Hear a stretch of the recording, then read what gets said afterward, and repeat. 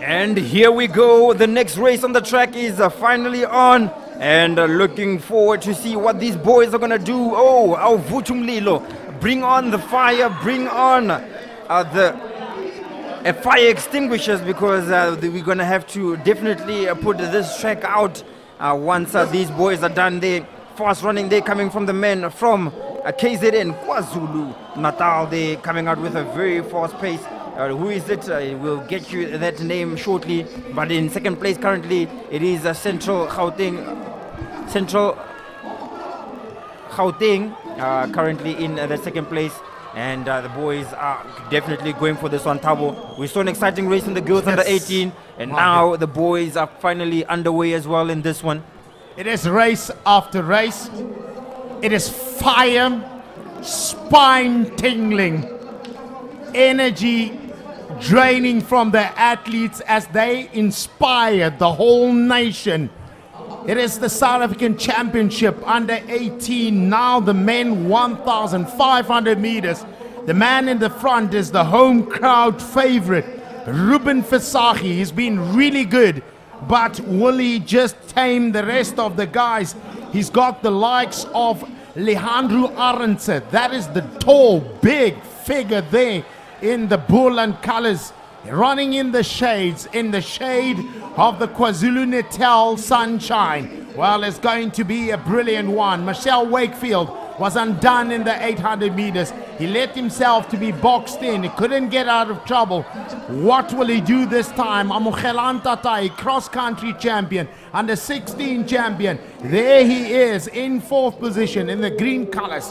This is going to be fire. This is the moment that all these athletes pray for, train for, work for, and now they compete for it. It is time to shine. Hashtag time to shine at the World of Champions SuperSport Schools app. In the second spot, well, it is going to be a thrilling event.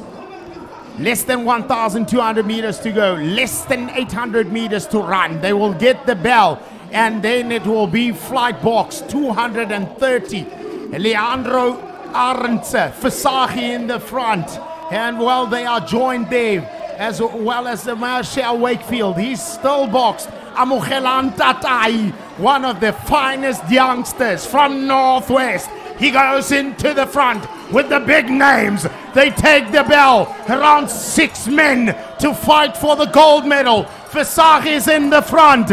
Will anyone catch Visagie? He runs in the air of KZN. 300 meters to go. Marcel Wakefield needs a medal. He had 2 medals from last year. Now they start to run. The house is on fire. The steam is on. The speed is on. Visagie still hanging on. Striking, kicking, and kicking hard. They've got 200 meters to go. Amogelang TATAI goes into another gear. Visagie is in a lane of his own. Well, here comes Marcel Wakefield. He's got a score to settle. He's got a name to defend. He's got a medal to win. He's got a finish line to conquer. He's got a Visagie to conquer. He's got 7 meters. He won't catch him. Visagie from gun to tape. He takes a medal. And 15-year-old Amogelang TATAI takes the bronze medal. Wakefield finally gets rewarded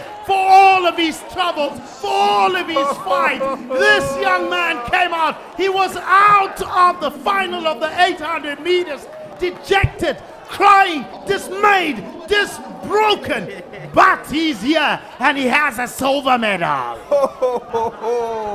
What a race, Thabo. He gave it his all. He ran like a man with a mission. He ran like a man with a purpose, a man with a point to prove, and definitely getting that gold medal. You can see just from his face, that is a man who had a point to prove, not to others, but to himself. And looking at more results from the boys under 18, 1,500 meters. Third place, we have Amogelang TATAI with a time of 3:53.13. In a second place, we had Marcel, the man from Central Gauteng Athletics, Wakefield, with a time of 3:52.03, getting that second place. And in first place, with the victory for KwaZulu-Natal, it was Ruben Visagie with a time of 3:50.92. And what a brilliant run it was there for boys under 18, 1,500 meters.